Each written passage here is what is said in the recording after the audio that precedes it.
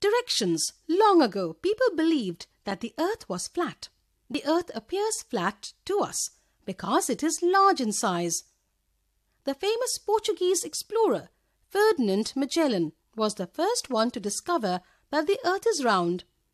Since the earth is large, we need smaller models or drawings to study it.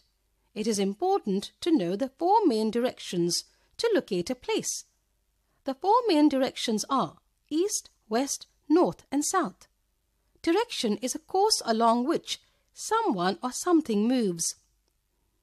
When we face the sun at the time of the sunrise, we face the east. Behind us is the west where the sun sets. To our left is north and to our right is south. Directions are very useful when we use a map. All maps have north at the top, south at the bottom, east towards the right, and west to the left. A small and round instrument called compass is used to find directions. The needle of a compass always shows the north direction.